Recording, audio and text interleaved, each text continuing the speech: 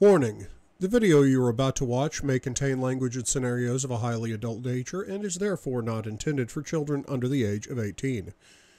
Viewer discretion is advised.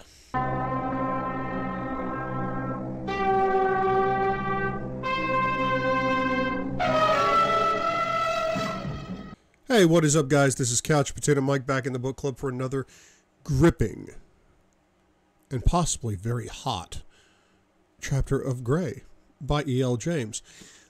Before I get into it, though, I want to thank everybody for tuning in. I want to thank you all for subscribing. At the time of recording, I'm at like 411 subs, which is awesome. I never thought I'd get that far. And I know there's plenty of channels out there that have millions of subs, millions and millions, and I would love millions of subs. I really would. And if you're not one of my 411 subs, you can help me reach that goal of millions of subs just by clicking that little subscribe button. It's absolutely free. It comes with a money-back guarantee, and it won't hurt a thing. And it'll make me happy. You know, kind of like that. And while you're subbing, hit that bell icon so you know when my next chapter comes out. Life is a little hectic right now, so I haven't been able to put chapters out on as regular a schedule as I would like. And for that, I do apologize, guys. But I want to thank you all for, you know, clicking that play button each and every time. It makes me so very, very happy. It really does. So, yeah, do that. Subscribe. Like. Oh, yeah, the thumbs up. Do that, too. Helps out with that algorithm. Helps people know I'm here.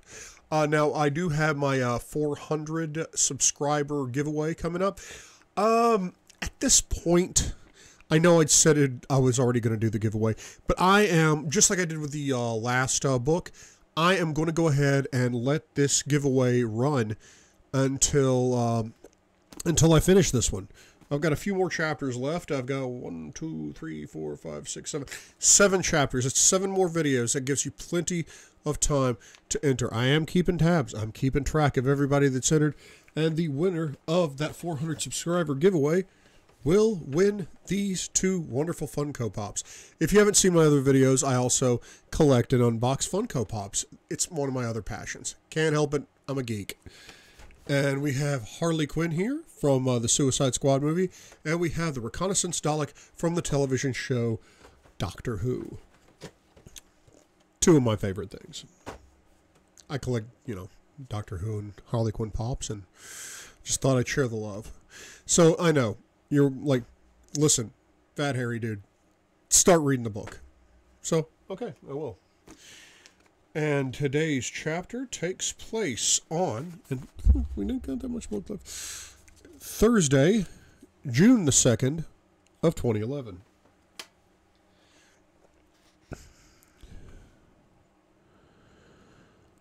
No, don't leave me.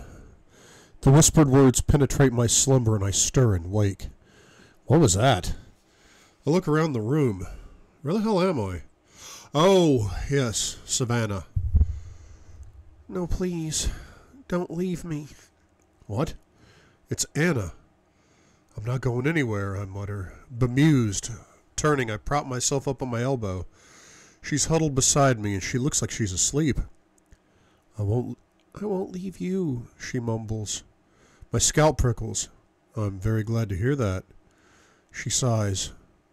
Anna? I whisper. But she doesn't react. Her eyes are closed. She's fast asleep. She must be dreaming. What is she dreaming about? Christian, she says. Yes, I respond automatically. But she says nothing. She's definitely asleep. But I've never heard her talk in her sleep before. I watch her, fascinated. Her face is illuminated by ambient light from the living area. Her brow crinkles for a moment as if an unpleasant thought is plaguing her. Then it's smooth once more.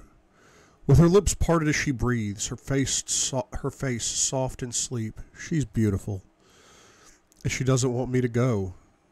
And she won't leave me.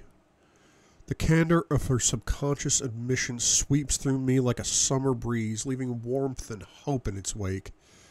She's not going to leave me. Well, you have your answer, Grey.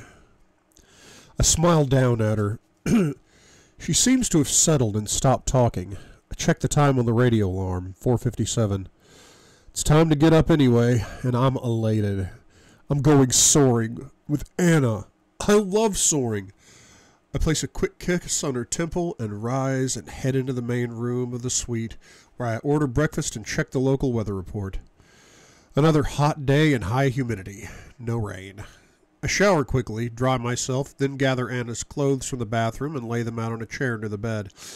As I pick up her panties, I remember how my devious plan to confiscate her underwear backfired. Oh, Miss Steele. And after our first night together... Oh, by the way, I'm wearing your underwear. And she yanks the waistband up so I could see the words Polo and Ralph peeking over her jeans. I shake my head, and from the armoire, I take a pair of my boxer briefs and deposit them on the chair. I like it when she wears my clothes. She mumbles again, and I think she said cage, but I'm not sure. What the hell is that about? She doesn't stir, but remains blissfully asleep while I dress. As I pull on my t-shirt, there's a knock on the door. Breakfast has arrived. Pastries, a coffee for me, and Twining's English breakfast tea for Anna. Fortunately, the hotel stocks her favorite blend. Sorry, guys, gotta get comfortable here. It's time to wake Miss Steele. Strawberry, she mutters as I sit down beside her on the bed. What's with the fruit? Anastasia, I summon her gently. I want more. I know you do. And so do I. Come on, baby. I continue to coax her awake. She gripes. No, I want to touch you. Shit. Wake up. I lean down and gently tug her earlobe with my teeth. No, she screws her eyes tight. Wake up, baby. Oh no, she protests. Time to get up, baby. I'm going to switch on the side light. I reach across and switch it on, bathing her in a pool of dim light. She squints. No, she whines. Her reluctance to wake is amusing and different. In my previous relationships, a sleepy submissive could expect to be disciplined. I nuzzle her ear and whisper, I want to chase the dawn with you.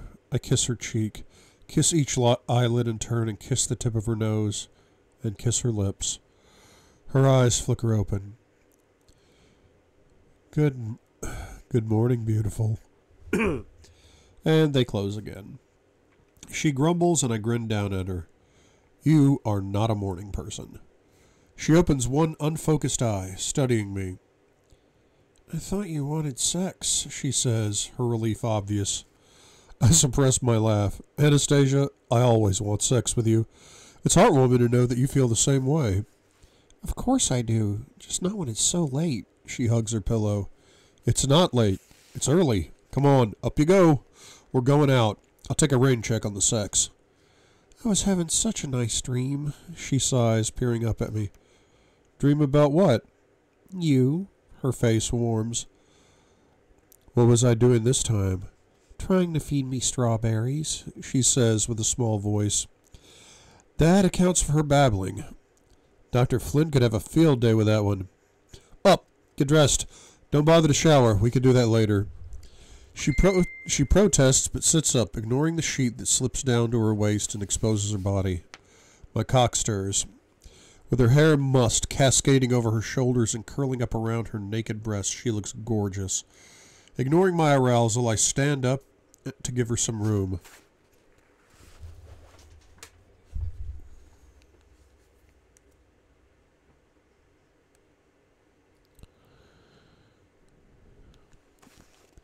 Sorry.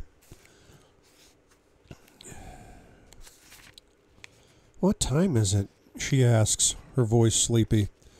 5:30 in the morning. Feels like 3 a.m. We don't have much time. I'll let you sleep as long as possible. Come. I want to drag her out of bed and dress her myself. I can't wait to get her airborne. Can't I have a shower? If you have a shower, I'll want one with you, and you and I know what will happen then. The day will just go. Come. She gives me a patient look. What are we doing? It's a surprise. I told you. She shakes her head and beams, very much amused. Okay. She climbs out of bed. oblivious to her nudity, and notices her clothes on the chair. I'm delighted that she's not her usual shy self. Maybe it's because she's sleepy. She slides on my underwear and gives me a broad smile. I'll give you some room now that you're up. Leaving her to dress, I wander back into the main room, sit down at the small dining table, and help myself to some coffee. She joins me a few minutes later.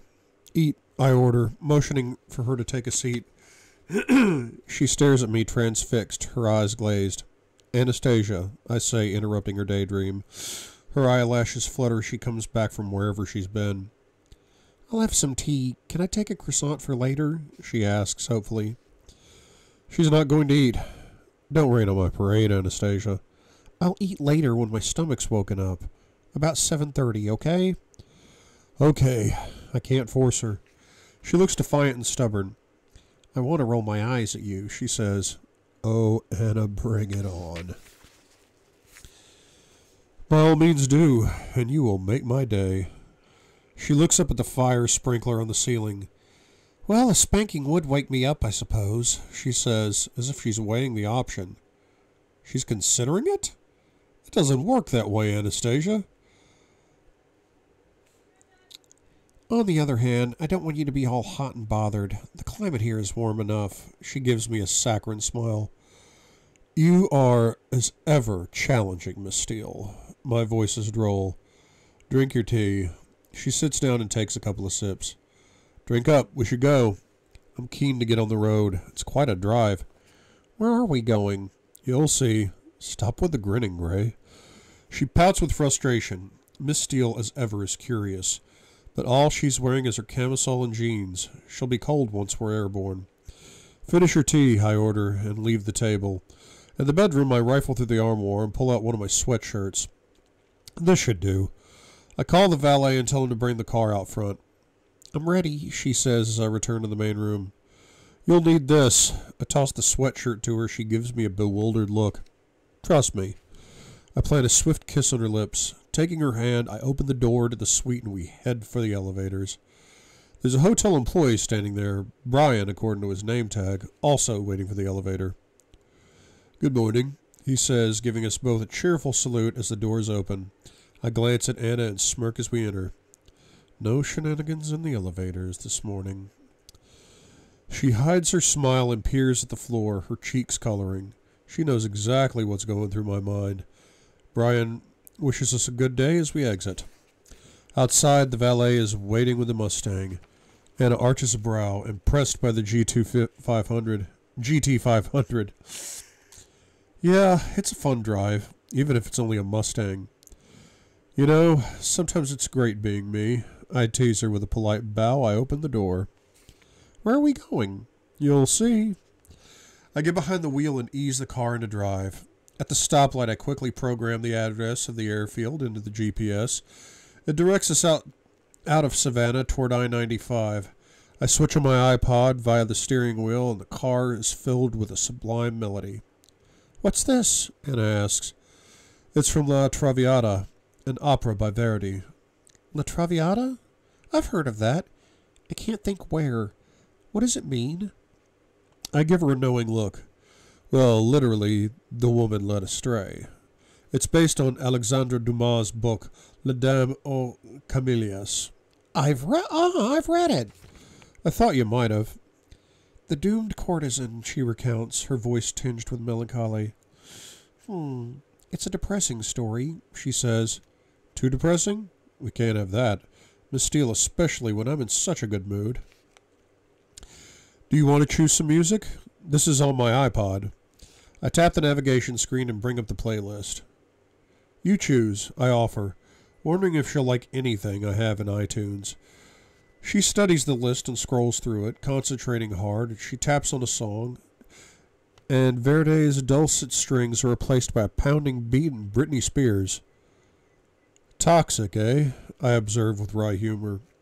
She trying to tell me something? She referring to me? I don't know what you mean, she says innocently. Does she think I should wear a warning? Miss Steele wants to play games. So be it. I turn the music down a tad. It's a little early for this remix. And for the reminder. Sir, this submissive respectfully requests Master's iPod. I glance away from the spreadsheet I'm reading and study her as she kneels beside me, her eyes cast down. She's been exceptional this weekend. How can I refuse? Sure, Layla. Take it. I think it's in the dock. Thank you, Master, she says, and stands with her usual grace without looking at me. Good girl. And wearing only red high heels, she teeters over to the iPod dock and collects her reward. I didn't put the song on my iPod, I tell her breezily, and floor the gas, throwing us both into the back of our seats. But I hear Anna's small, exasperated huff above the roar of the engine. As Brittany continues at her sultry best, Anna drums her fingers on her thigh, radiating disquiet as she stares out of the car window. The Mustang eats up the miles on the freeway. There's no traffic, and Dawn's first light is chasing us down I-95. Anna sighs as Damien Rice begins. Put her out of her misery, Gray. And I don't know if it's my good mood, our talk last night, or the fact that I'm about to go soaring, but I want to tell her who put the song on my iPod. It was Layla. Layla? An ex who put the song on my iPod. One of the 15? She turns her full attention to me, hungry for information. Yes. What happened to her? We finished. Why? She wanted more. And you didn't? I glance at her and shake my head. I've never wanted more until I met you. She rewards me with her bashful smile. Yes, Anna. It's not just you who wants more. What happened to the other 14? She asks. You want a list? Divorced, beheaded, died? You're not Henry VIII, she scolds me. Okay, in no particular order. I've only had long-term relationships with 4 women apart from Elena. Elena? Mrs. Robinson to you. She pauses for a moment, and I know she's scrutinizing me. I keep my eyes on the road. What happened to the 4? She asks. So inquisitive, so eager for information, Miss Steele, I tease. Mr. When is your period due? Anastasia, a man needs to know these things. Does he? I do. Why? Because I don't want to get you pregnant. Neither do I. Well, not for a few years yet, she says a little wistfully. Of course. That would be with someone else. The thought is disquieting. She's mine. So, the other 4, what happened? She persists. One met someone else. The other 3 wanted more. I wasn't in the market for more then. Why did I open this can of worms? And the others? Just didn't work out. She nods and stares out of the window as Aaron Neville sings, Tell It Like It Is. Where are we headed? She asks again. We're close now. An airfield. We're not going back to Seattle, are we? She sounds panicked. No, Anastasia. I chuckle at her reaction. We're going to indulge in my second favorite pastime. Second? Yep, I told you my favorite this morning. Her expression tells me she's completely perplexed. Indulging in you, Miss Steele. That's got to be top of my list. Anyway, I can get you. Any I can get you. She looks down at her lap, her lips twitching. Well, that's quite high up on my list of diverting kinky priorities, too, she says. I'm pleased to hear it. So, airfield? I beam at her. Soaring. We're going to chase the dawn, Anastasia. I take a left into the airfield and drive up to the Brunswick Soaring Association hangar where I stop the car. You up for this? I ask. You're flying? Yes. Her face glows with excitement. Yes, please. I love how fearless and enthusiastic she is with any new experience. Leaning over, I kiss her quickly. Another first, Miss Steele. Outside it's cool, but not cold, and the sky is lighter now, pearl and bright at the horizon. I walk around the car and open Anna's door. With her hand in mine, we make our way to the front of the hangar. Taylor is waiting there with a young bearded man in shorts and sandals. Mr. Gray, this is your tow pilot, Mr. Mark Benson, says Taylor. I release Anna so I can shake hands with Benson, who has a wild glint in his eye. I've got a great morning for it, Mr. Gray, Benson says. The wind is at 10 knots from the northeast, which means the convergence along these shores should keep you up for a wee while. Benson is British, with a firm handshake. Sounds great, I answer and watch Anna as she shares a private joke with Taylor. Anastasia, come. See you later, she says to Taylor. Ignoring her familiarity with my staff, I introduce her to Benson. Mr. Benson, this is my girlfriend, Anastasia Steele. Pleased to meet you, she says, and Benson gives her a bright smile as they shake hands. Likewise, he says. If you'd like to follow me, lead the way. I take Anna's hand as we fall into step beside Benson. I'd like to stop right here and apologize to any of my viewers from Great Britain. Everything I learned about doing British accents is like from movies, and I'm trying not to sound like Dick Van Dyke from Mary Poppins. So if I do, sorry.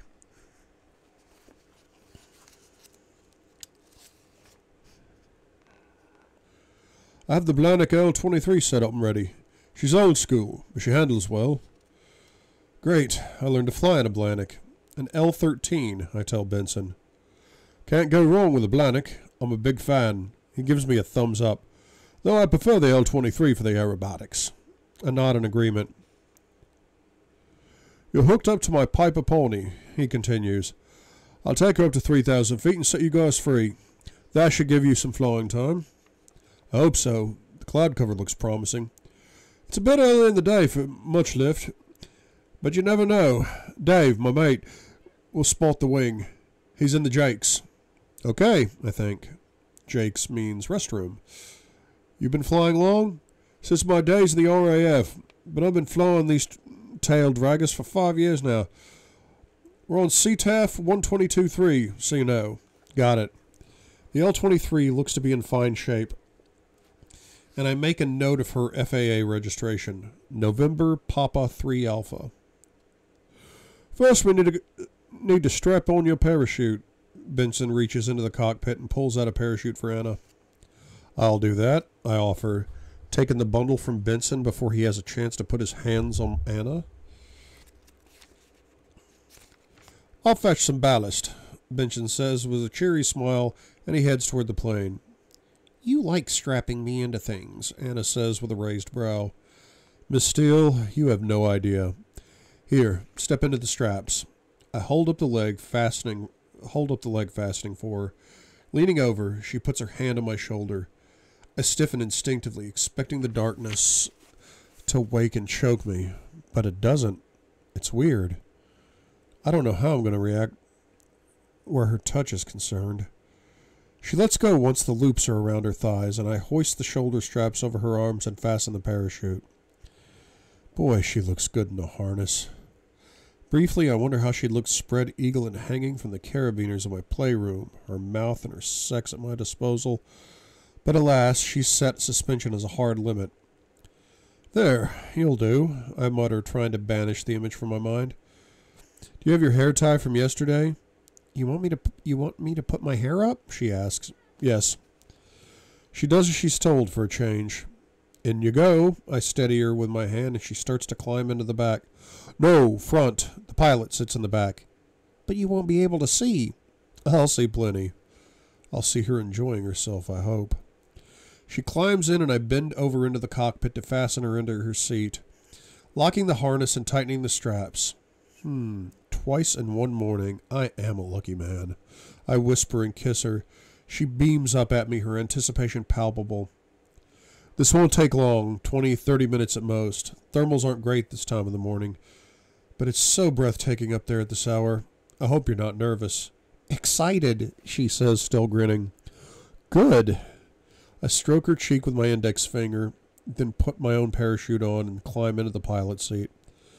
Benson comes back, carrying ballast for Anna, and he checks her straps.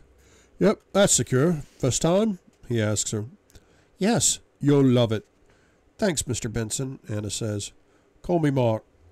He replies, fucking twinkling at her. I narrow my eyes at him.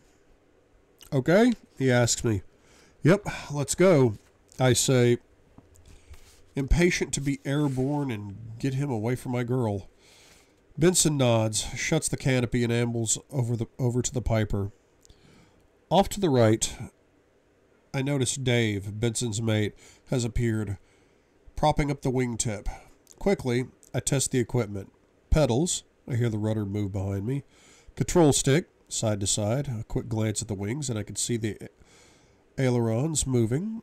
And control stick, front to back. I hear the elevator respond. Right, we're ready. Benson climbs up into the Piper, and almost immediately the single propeller starts up, loud and throaty in the morning quiet. A few minutes later, his plane is rolling forward, taking up the slack of the tow rope, and we're off. I balance the ailerons and the rudder as Piper picks up speed, and I ease back on the control stick, and we sail into the air before Benson does. Here we go, baby, I shout to Anna as we gain height. Brunswick traffic, Delta Victor, heading to 270. It's Benson on the radio. I ignore him as we climb higher and higher. The L-23 handles well, and I watch Anna. Her head whips from side to side as she tries to take in the view. I wish I could see her smile. We head west, the newborn sun behind us, and I note when we cross I-95. I love the serenity up here, away from everything and everyone, just me and the glider looking for lift. And to think I've never shared this experience with anyone before. The light is beautiful, lambent, all I had hoped it would be, for Anna and for me. When I check the altimeter, we're nearing 3,000 feet and coasting at 105 knots. Benson's voice crackles over the radio, informing me that we're at 3,000 feet and we can release. Affirmative. Release, I radio back and pull the release knob.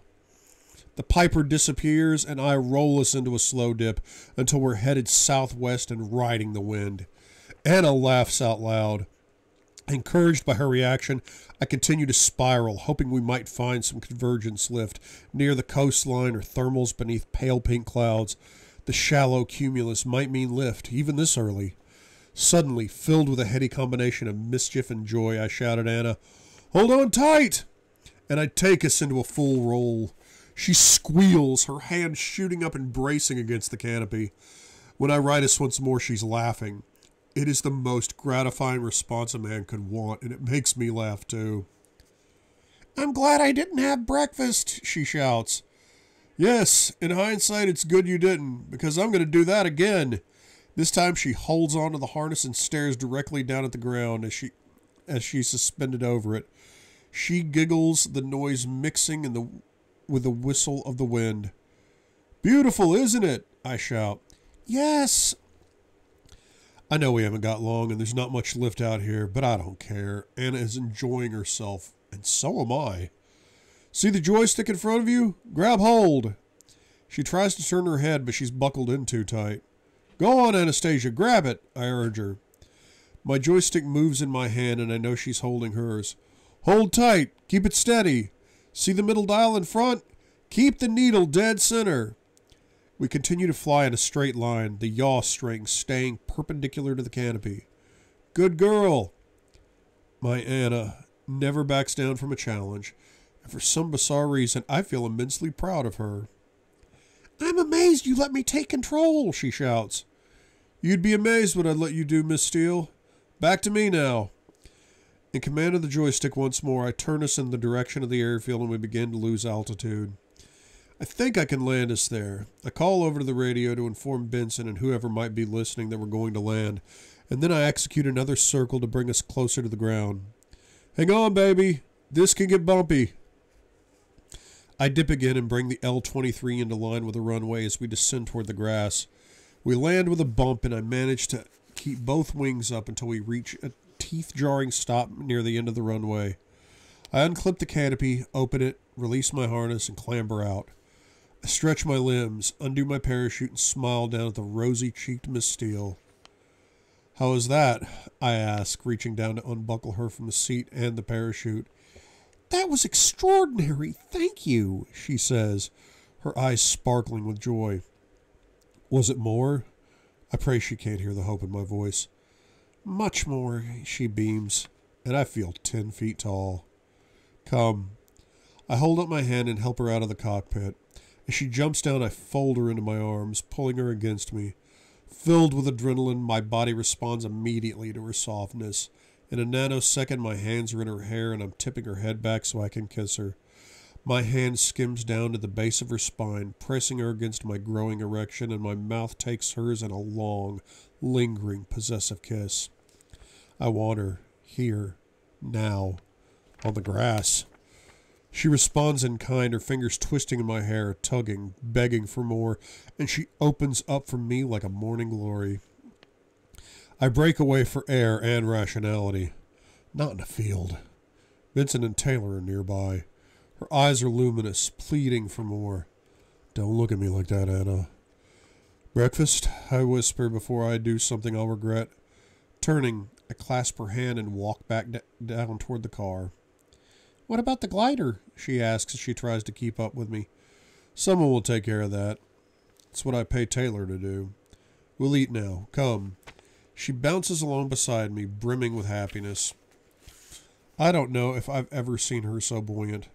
Her mood is infectious, and I don't remember if I've ever felt this upbeat.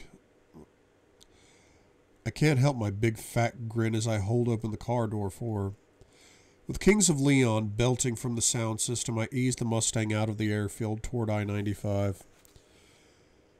As we cruise along the freeway, Anna's BlackBerry starts beeping. What's that? I ask. Alarm for my pill, she mutters. Good. Well done. I hate condoms.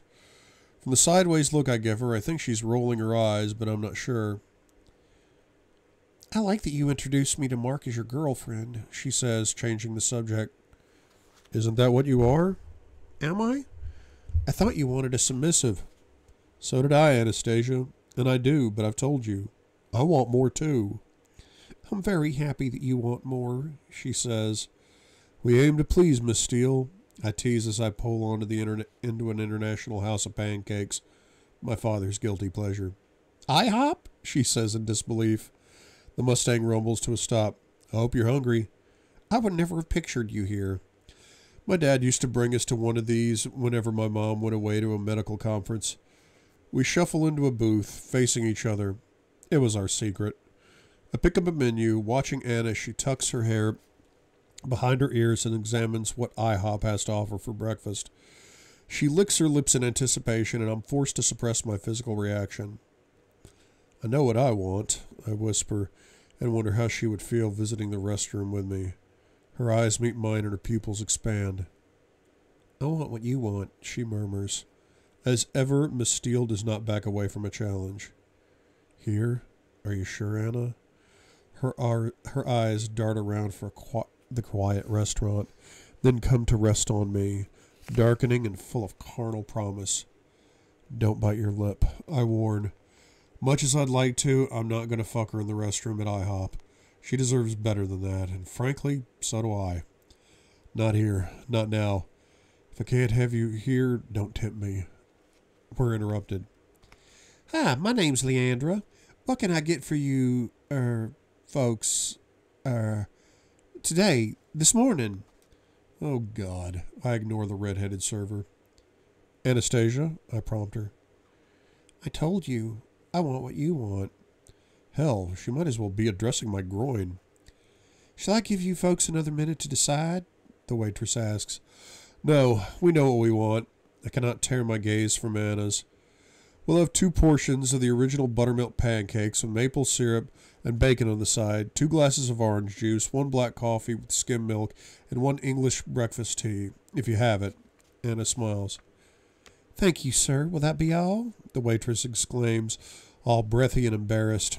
Tearing my attention away from Anna, I dismiss the waitress with a look, and she scurries away.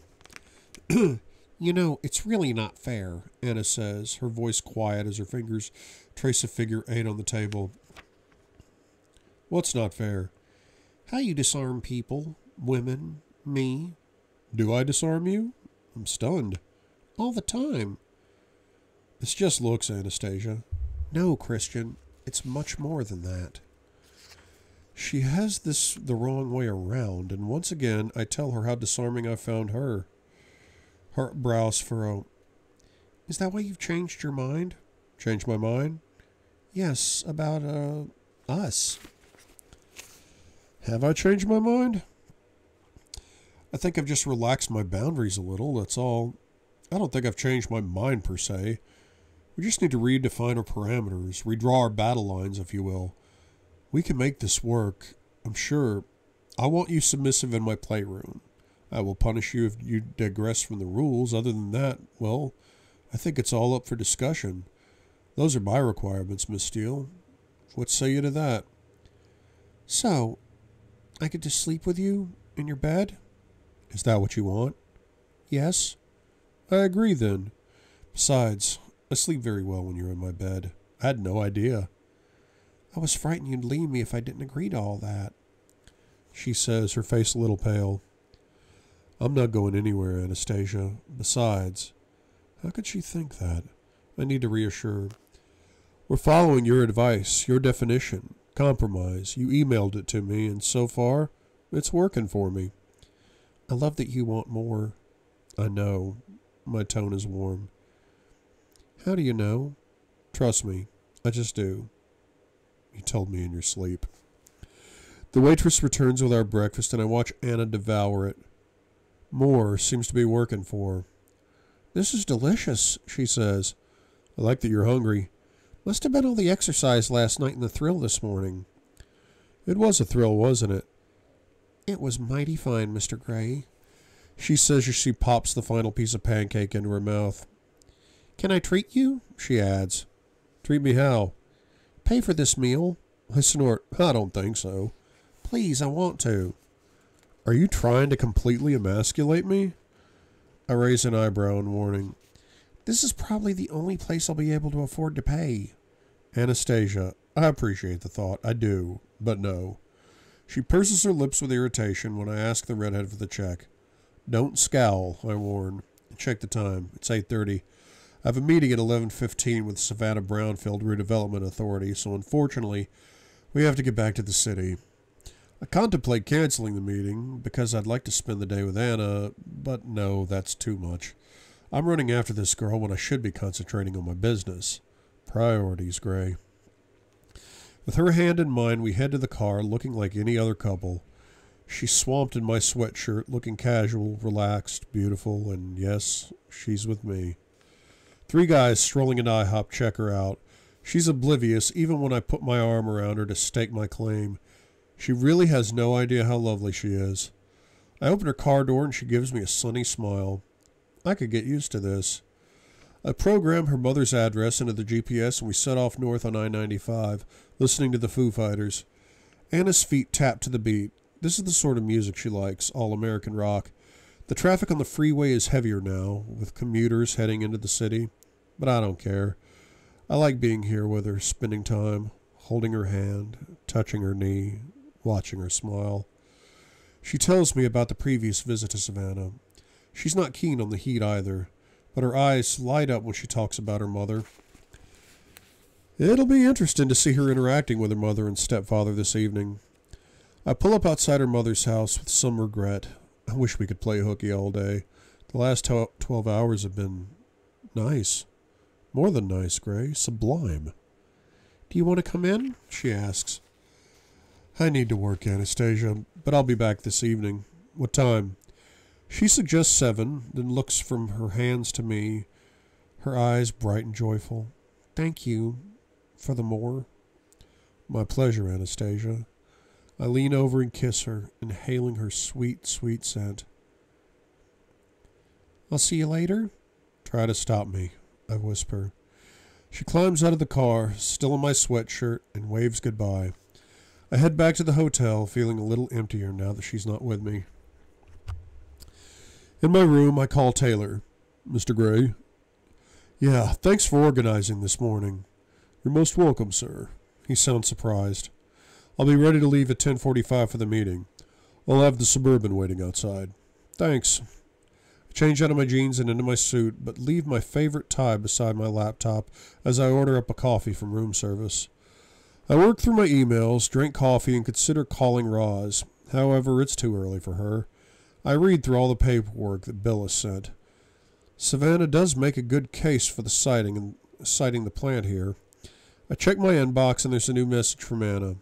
From Anastasia Steele, subject soaring as opposed to soaring, June 2nd, 2011, 10:20 Eastern Standard Time to Christian Gray. Sometimes you really know how to show a girl a good time. Thank you, Anna X. The title makes me laugh, and the kiss makes me feel 10 feet tall. I type up my response. From Christian Grey, subject soaring versus soaring, June 2nd, 2011, 10:24 EST to Anastasia Steele. I'll take either of those over your snoring. I had a good time too, but I always do when I'm with you. Christian Grey, CEO, Gray Enterprises Holdings, Inc. Her answer is almost immediate. Anastasia Steele, subject snoring, June 2nd, 2011, 10:26 EST to Christian Grey. I do not snore. And if I do, it's very ungallant of you to point it out. You are no gentleman, Mr. Gray, and you were in the deep south too, Anna. I chuckle. From Christian Gray's subject, somniloquy, June 2nd, 2011 to 10:28 EST to Anastasia Steele. I have never claimed to be a gentleman, Anastasia, and I think I've demonstrated that point to you on numerous occasions. I am not intimidated by your shouty capitals, but I will confess to a small white lie. No, you don't snore. But you do talk, and it's fascinating. What happened to my kiss? Christian Gray, CAD and CEO, Gray Enterprises Holdings, Inc. This will drive her crazy. From Anastasia Steele, subject Spill the Beans, June 2nd, 2011, 10:32 EST to Christian Gray. You are a cad and a scoundrel. Definitely no gentleman. So, what did I say? No kisses until you talk. Oh, this could run and run.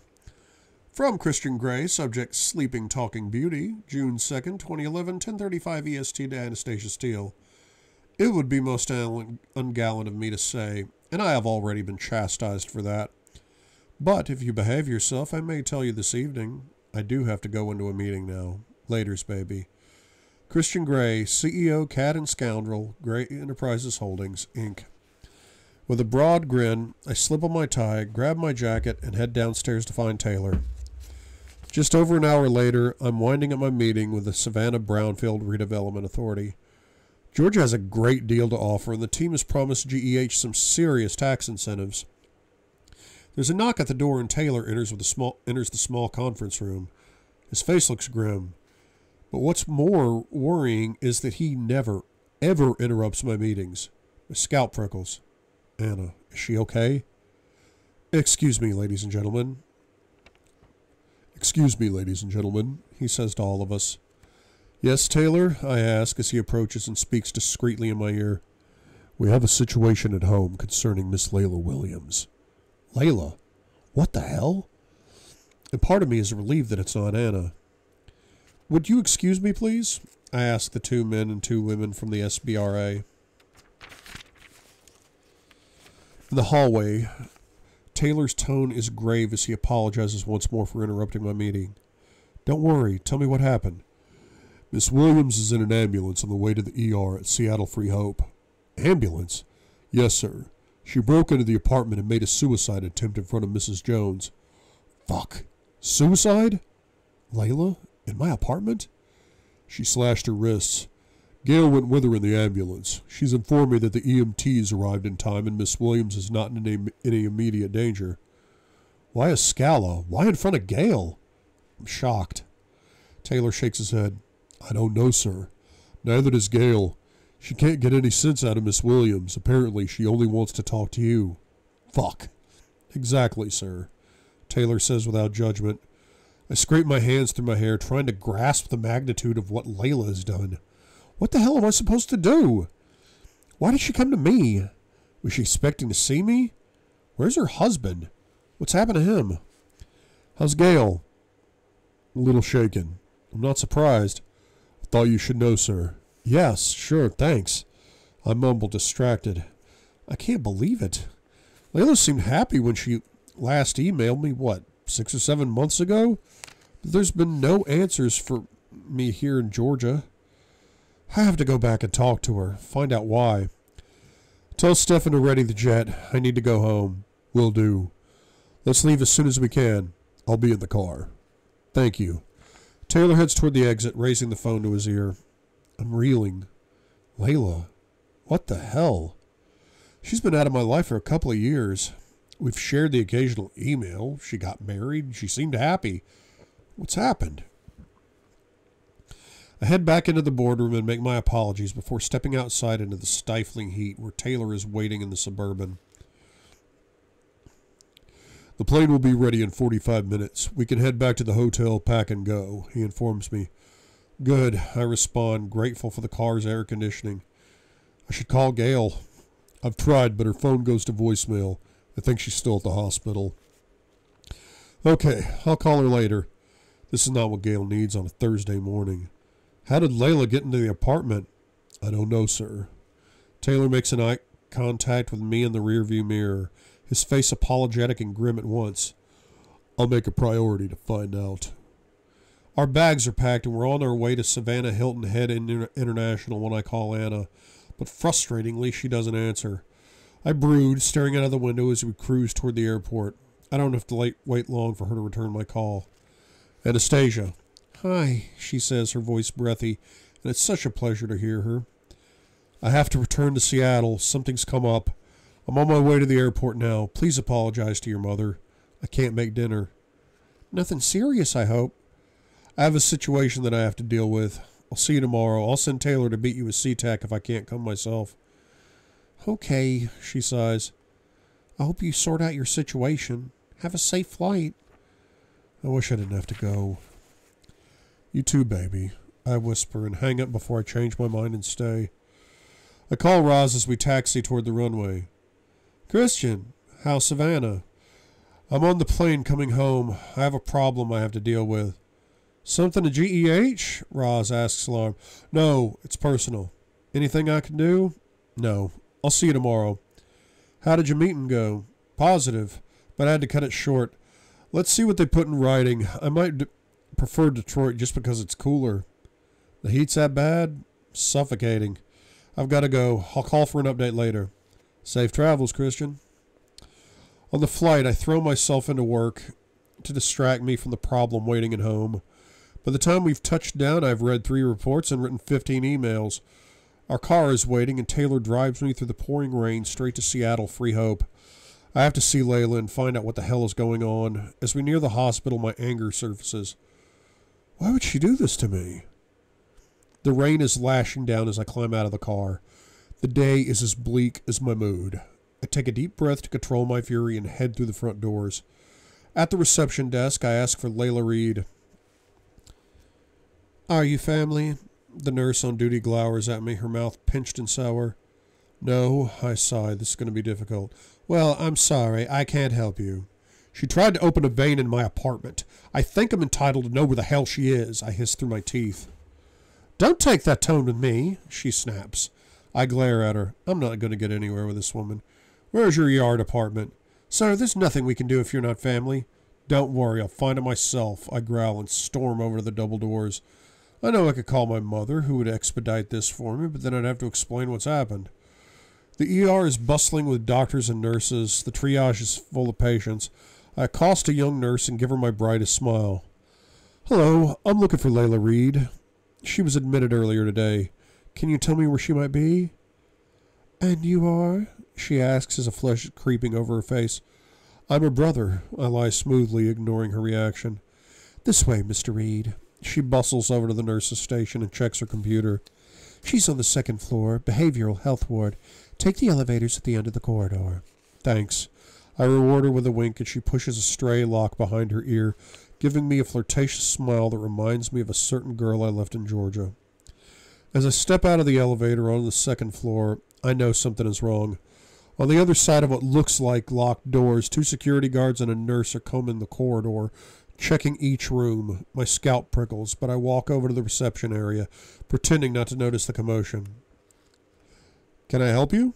Asks a young man with a ring through his nose. I'm looking for Layla Reed. I'm her brother. He pales.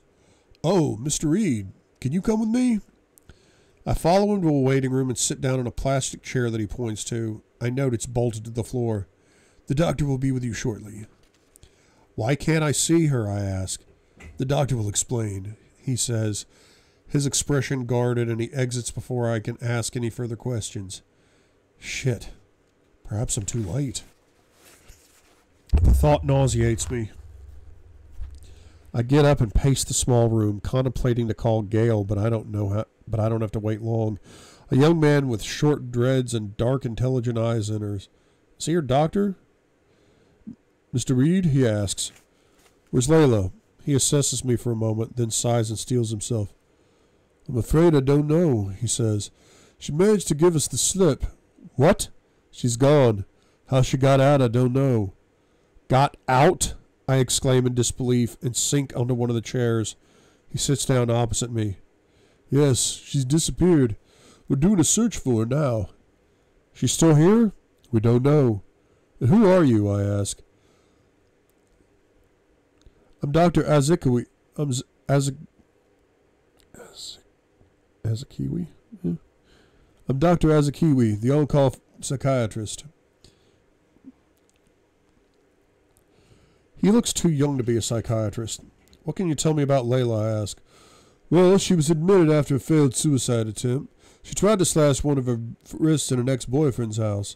His housekeeper brought her here. I feel the blood draining from my face. And, I ask, I need more information. That's about as much as we know. She said it was an error of judgment, that she was fine, but we wanted to keep her here under observation and ask her further questions. Did you talk to her? I did.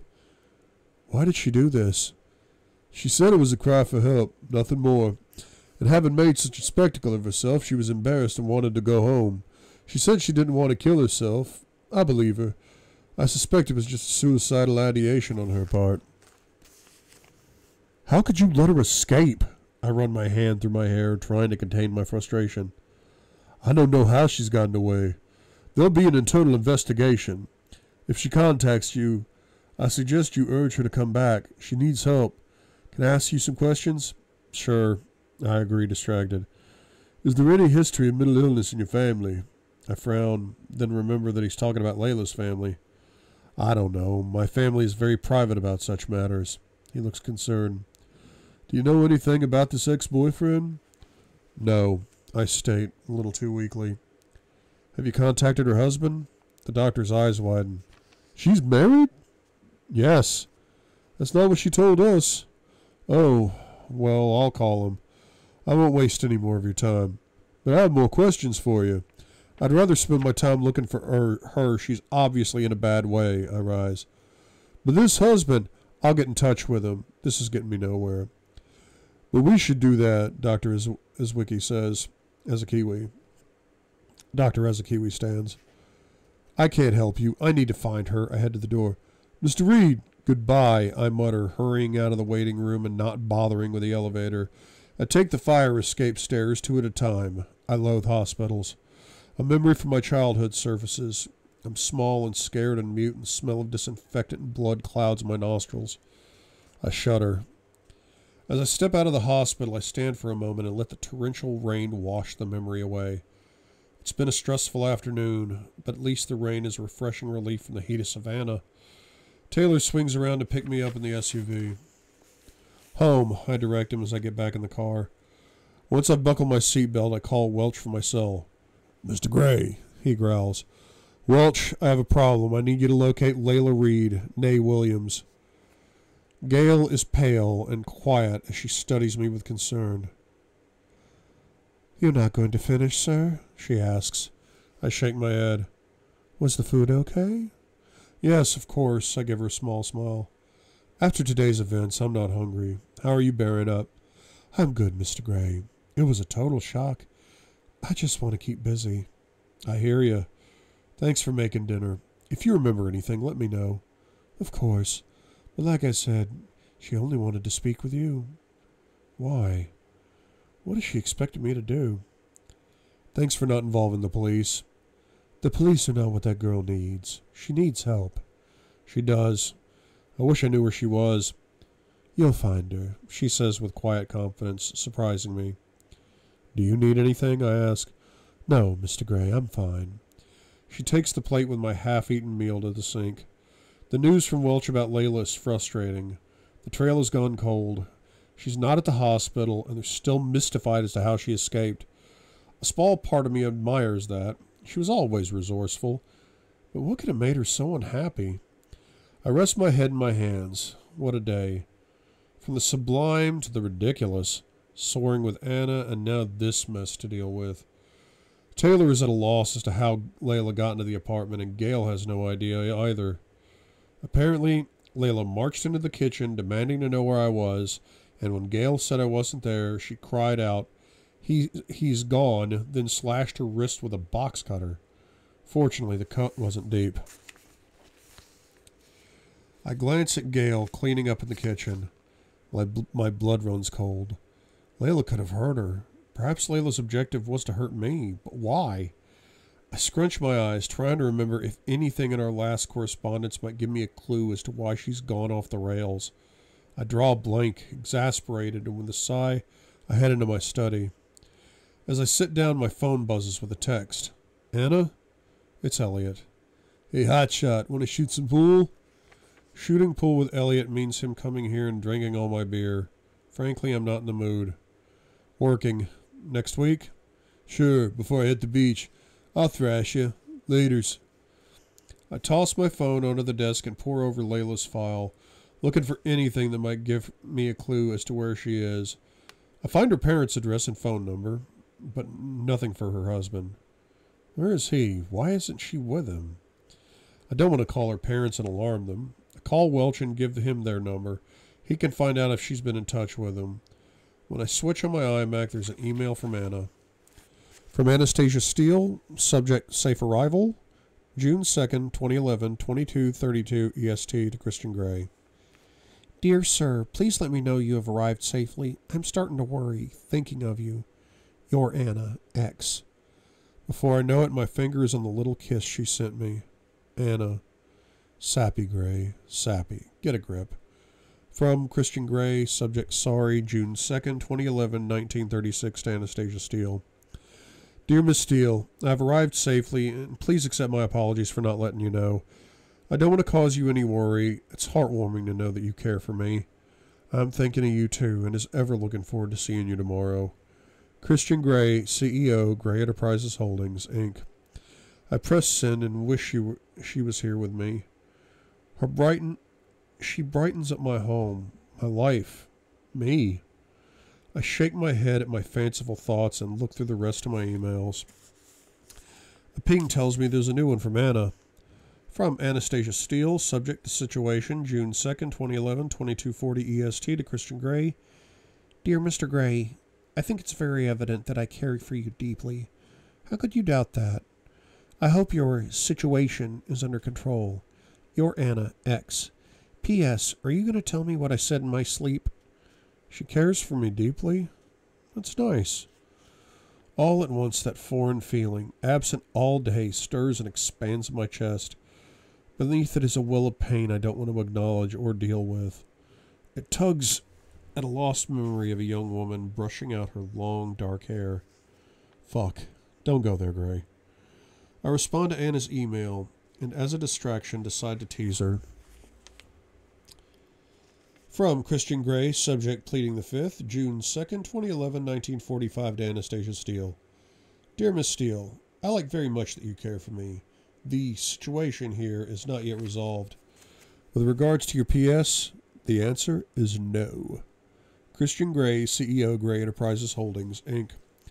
From Anastasia Steele, subject pleading insanity, June 2nd, 2011, 22:48 EST to Christian Gray. I hope it was amusing, but you should know I cannot accept any responsibility for what comes out of my mouth when I am unconscious. In fact, you probably misheard me. A man of your advanced years is surely a little deaf. For the first time since I got back to Seattle, I laugh. What a welcome distraction she is. From Christian Gray, subject pleading guilty, June 2nd, 2011, 1952, to Anastasia Steele. Dear Miss Steele, sorry, could you speak up? I can't hear you. Christian Gray, CEO, Gray Enterprises Holdings, Inc. Her response is swift.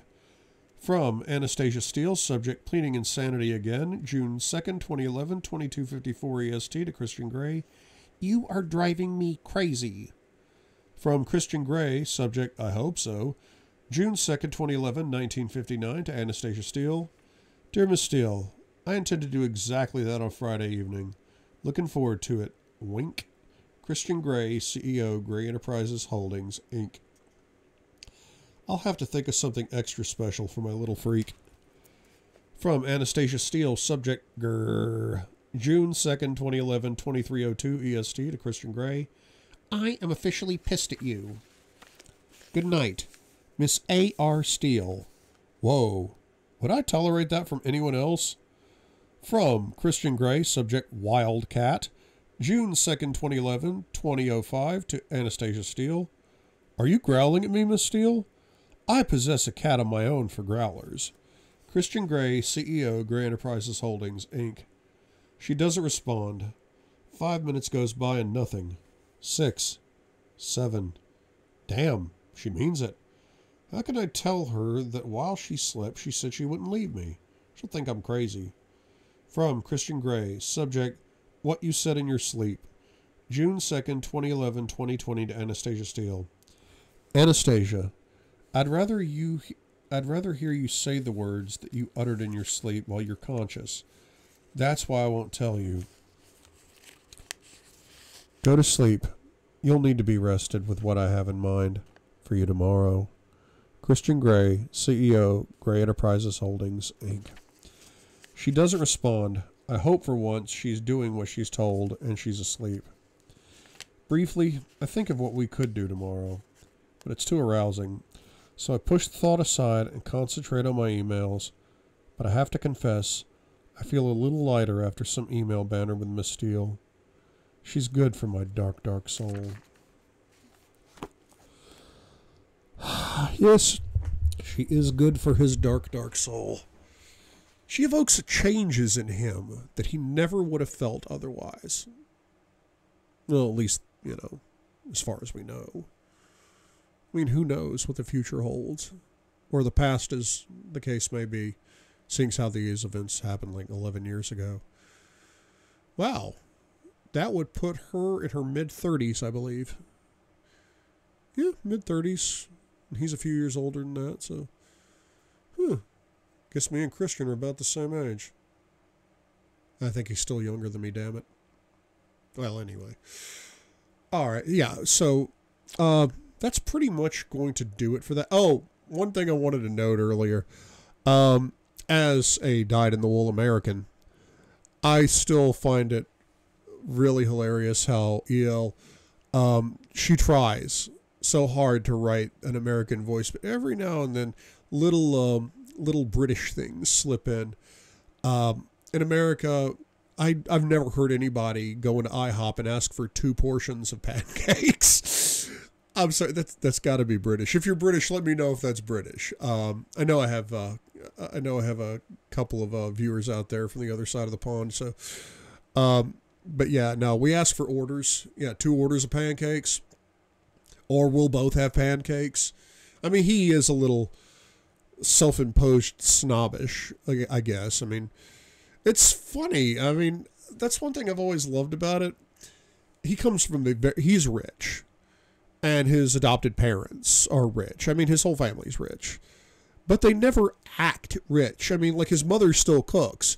And it's not like she cooks foie gras or, serves caviar. I mean, she cooks fried chicken and macaroni and cheese. I grew up eating fried chicken and macaroni and cheese. And trust me, I'm nowhere near rich. That's why I do the YouTube thing, to try to get rich. How am I doing? All right, well, that's going to do it for this episode. So stay tuned. Another one coming out soon as I can get another one out. So for the Couch Potato Mike YouTube channel, this is Couch Potato Mike reminding you guys that in the end, we're all stories. So let's make them good ones. See you next time, guys.